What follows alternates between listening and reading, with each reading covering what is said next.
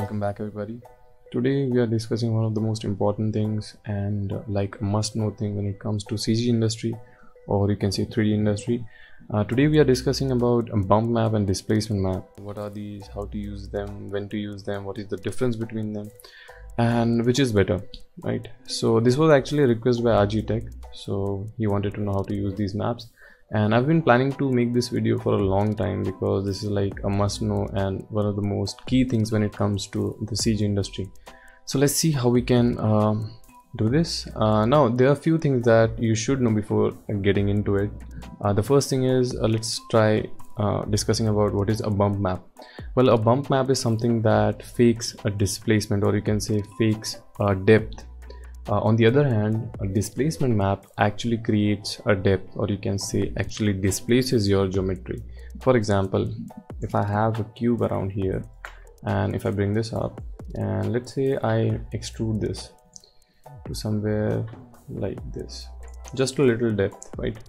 So right now what you see, for example, if I apply a bump map on it, like for example everything is rest is complete white and the black portion is in the middle, that will create a fake depth that this has been extruded inside.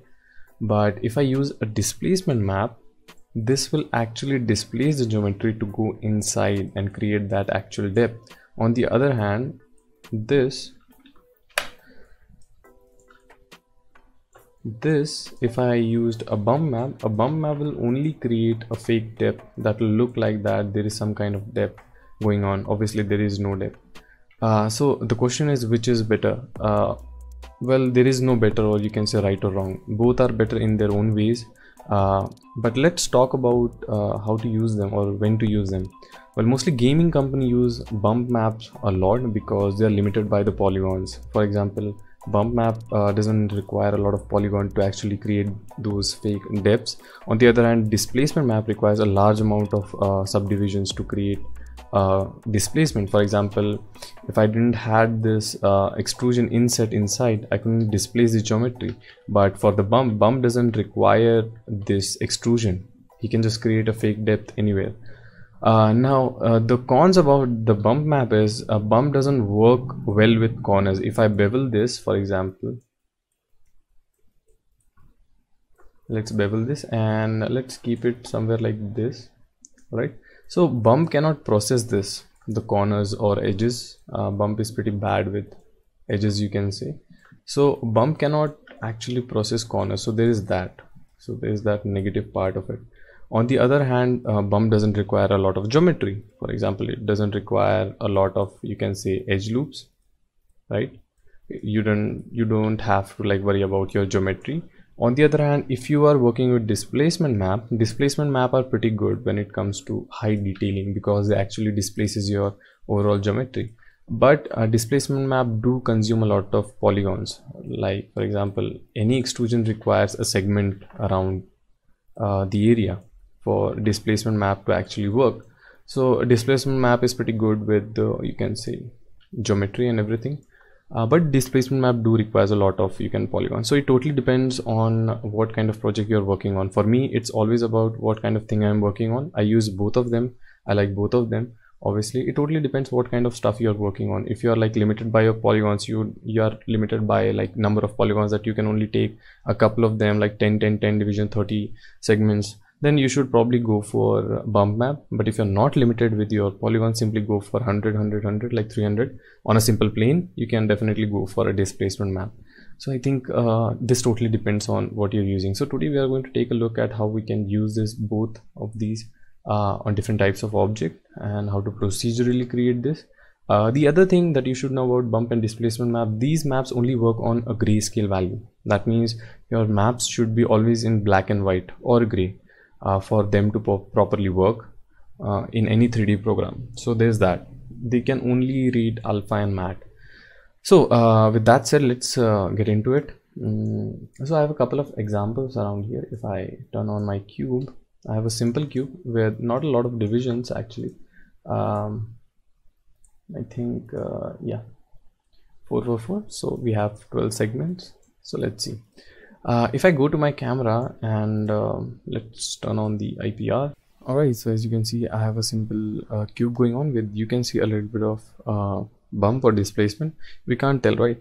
So let me just close this and show you the hypershade of this material and how I created this. So let's go to the cube material, and if I just delete this, let me just show you the overall map of this.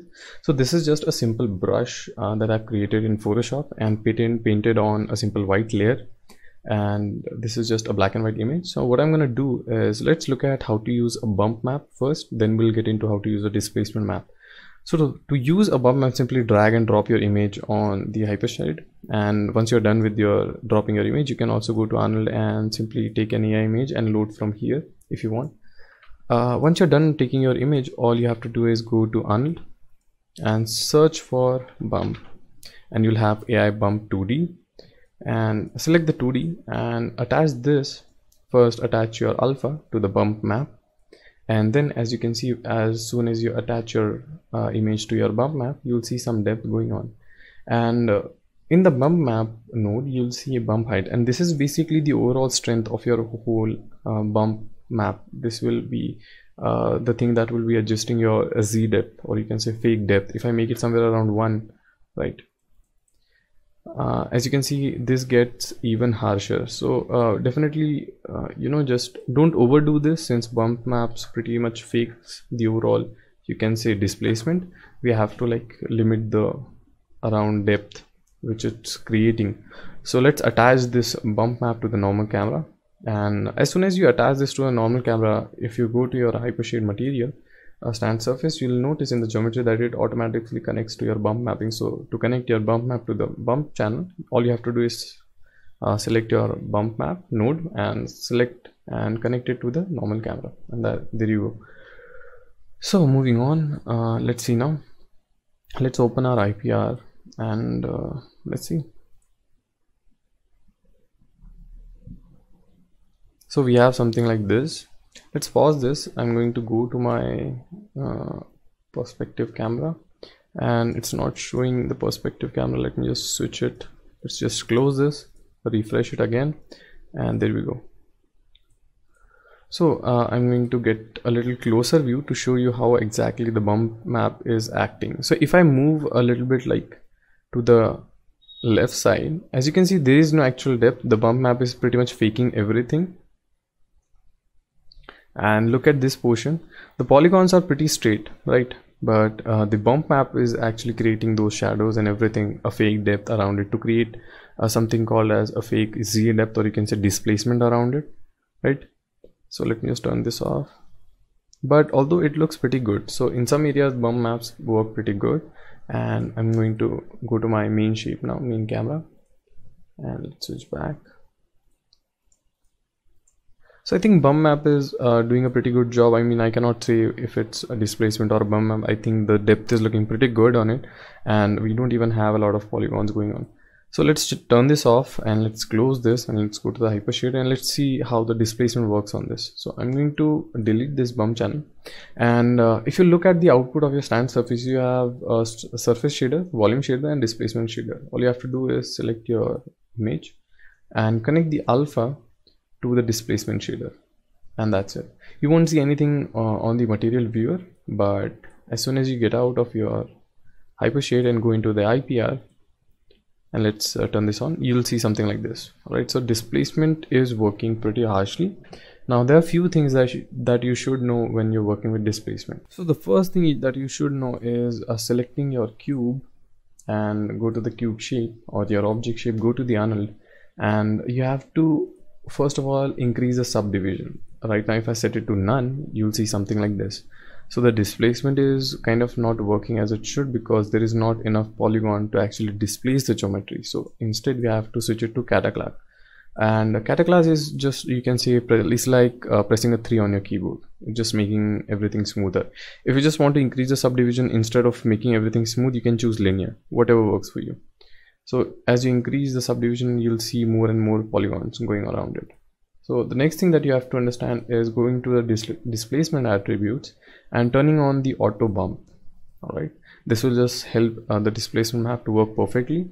And this is the height. The height value is going to be pretty much that's controlling the overall displacement. If I make it somewhere around 0.10, and let's pause this, let's go to the perspective, and I'm going to close this tab and open the IPR again to refresh it. Perfect. And if I rotate this now and zoom in, as you can see, the displacement map is actually displacing the actual geometry. I mean, it's not creating any fake depth. It's actually insetting it inside and completely moving the geometry as the alpha and mat is pushing them along. So I think displacement is also doing a very good job. But in this scenario, looking at both the renders, I think I'll probably go with the bump map, because the bump map is doing pretty good job and I don't have to use a lot of polygons. As you can see, the subdivision has gone, the iteration is set to 5. I mean, it's like too many segments, right? But when I'm working with the bump channel, I don't have to actually increase it. This will also cost me my render times. As I said, more geometry means more render times, less geometry means less render time. So I think I'll go with probably the bump map in this one. So let's look at another example. And so I have a wine glass, and this time what we are going to do is actually create a displacement map with, you can say, pretty much inside shader. So I'm going to close this for now, and let's create a new material. I'm going to call this wine, and I think I'll make this pretty black, 0.2 and 0.5. All right, so let's go to the hypershade, open this up, and we have a normal material. So I'm going to go to my Arnold and simply select my AI noise. Once you're done selecting your AI noise, just manipulate your noise according to you. I'm just going to play around with my noise to see what kind of result I want. Amplitude to probably around 2 maybe, yeah. And once you're done with this, simply go to Arnold and search for bump, and I'm going to attach the color to the bump map. I need a float, so I'm going to go to color to float. Let's attach this, and as you can see, we have something going on right about here, right? So let's select this to a normal camera, and right now as you can see, we have some kind of depth. Let's see this on the IPR, and there you go. So now as you can see, we have pretty nice depth going on, so the bump is really working pretty nicely. I'll increase the depth just a little bit. I think that's too much, so I'm going to keep it to probably around 0.20 instead of 10. And let's go into the noise, and I'm going to increase, I think let's make the distortion to 1. Yeah, I think this is looking good. And let's go to the perspective camera, and let's close this again and refresh it, and let's select the perspective. Perfect. Right, so now we are into a perspective view, and let's see closely how well the depth is working.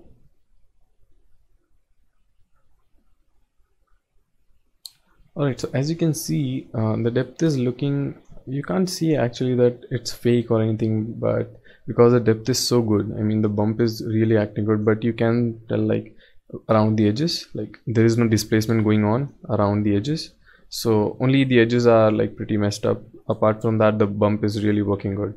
So I think the bump is doing a really great job. So let's see how the displacement will work on this. So let's close this, let's go to the hypershade, and I'm going to delete the bump and come around here and attach this to the displacement. Sorry, and let's go back, let's select the IPR, and let's keep it the perspective, and instantly you'll see something like this.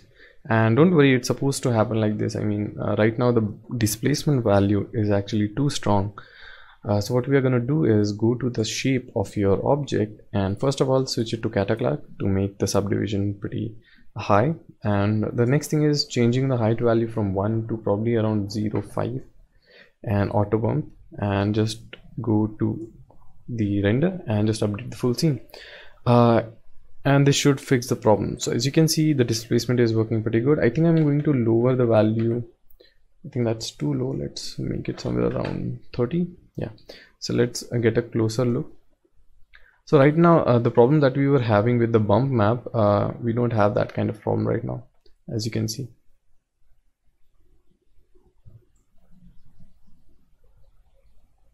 Yeah.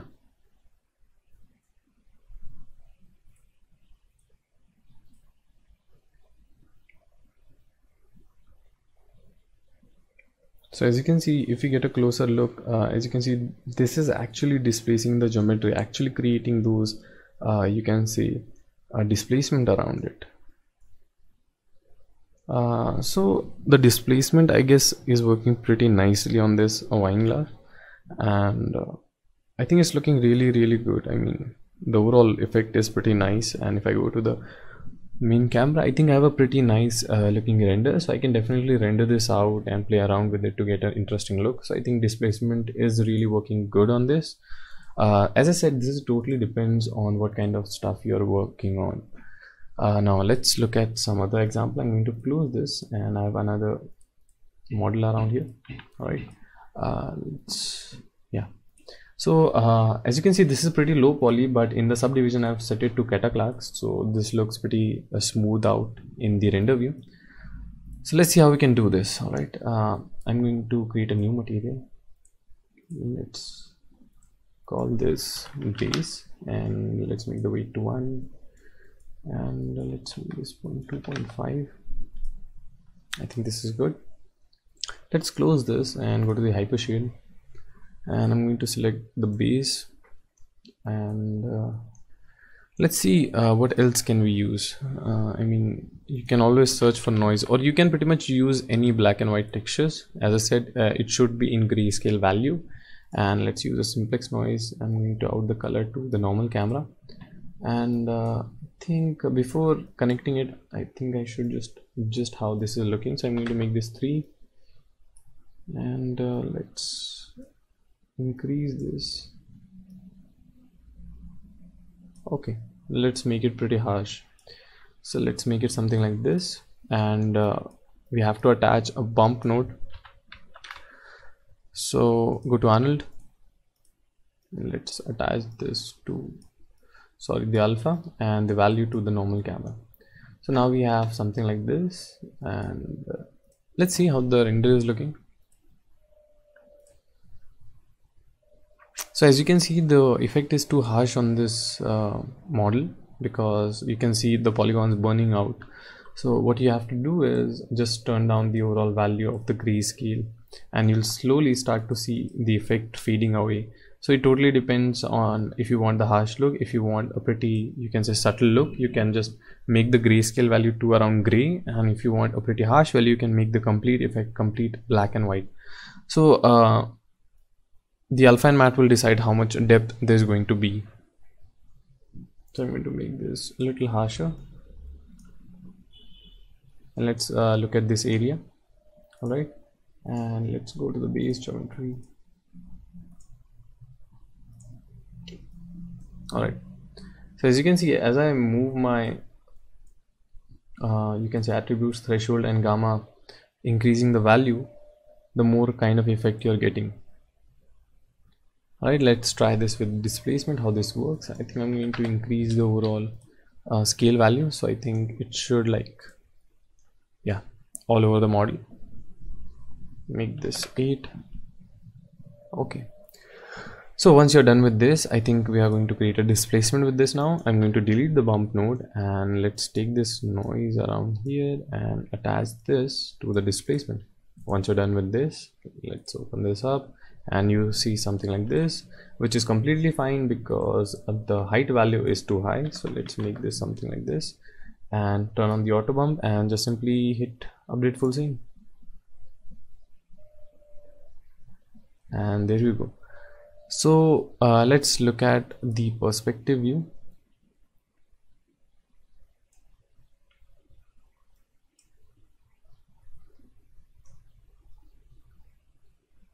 So as you can see, the depth map is, or you can say displacement map, or you can say height map, is working pretty nicely on this, because we can actually see the overall details going around it. That bump map cannot actually process. So I guess displacement map, I'll go with displacement map definitely on this one, because it's actually displacing the overall geometry, and giving a really nice look. If I increase the overall subdivisions to it, it will even create a nicer, you can say, detailed look of the overall model. So definitely don't overdo this effect, because you have to consider your render time as well. If you increase more segments, you have to consider render time as well. It will just increase more and more time to your renders. But you can overall see how this is like looking on your model, how the displacement is actually displacing your geometry around the neck. So let's look at this. So as you can see, we have a nice displacement going on and it looks pretty good. So this is like let me just hide this model again, and let's go to the main camera, and let me just close this. So this was like doing everything from the inside of the 3D program. Now we'll take something called a real image, a real displacement image of, or you can say, a cobblestone or a desert, and then we'll see how we can use a real image and displace the geometry and create overall you can say nice looking realistic result out of it. So let's see. I'm going to create a plane now, and let's bring this up somewhere around like this, and I'm going to make this somewhere around 50 and 50. Okay, and let's go to the outliner. I'm going to call this desert, and I'm going to create a new material for it, Arnold stand surface, and I'll call this desert as well. And since the desert are not that shiny, I'm going to make the specular to 0. So let's go to the hypershade and select the desert, and I'm going to bring in my image for the desert. So I have two maps around here. The first is diffuse, which is just a simple color, so I'm going to attach this to the base color, and the second is displacement. Now you can also use the displacement map as a bump map as well. Displacement map is also known as height map, but yeah, whatever you call it. So let's select the bump map and select the out value, and there we go. So the bump is working. Let's see how well the bump is working, and I'm going to select my Arnold IPR. There we go. So I'm going to go to my perspective camera and actually zoom in to see how the desert is actually looking. So I don't think the bump is actually working really great in this, because I don't see any like the desert waves and those dunes kind of look. So I'm going to pause this and let's see how the displacement will work on this. Let's delete this and simply select your AI standard surface, the output, and attach the color to the displacement shader. And let's go back and hit the IPR, and let's turn this on. And now as you can see, we see something going on, the overall displacement of the desert. And let's increase the value. Let's go to a desert shape and let's make the value to somewhere around 0.1 and increase the subdivision level to cataclysm. I think I'll make it 0.5. And now as you can see, we have a perfect desert looking kind of look going on around here, where we can see the overall details of every wave, and I think this is looking good. I'm going to turn on the auto bump, so it just helps with your displacement. So as you can see, we have a pretty harsh look after the auto bump. So let's turn the value down to probably around 0.05, and I think this should work now. And let's make the value even lower, since auto bump reads all the pose and everything going around it, and I think the value is still pretty high, and I think this is good. So let's update the full scene and let's increase the value.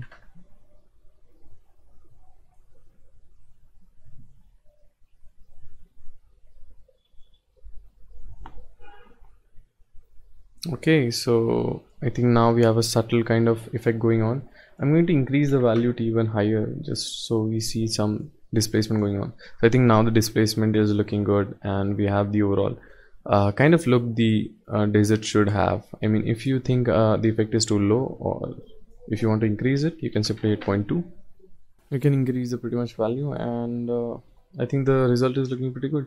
So this is how you can actually use an actual displacement map for any images, or you can see any image that you get. There's like a lot of displacement map going around on the internet. You can simply download them and play around with this to get a different kinds of result, and definitely play around with this. This is like a must know thing when it comes to CG industry, or if you're into 3D, this is something that you should know.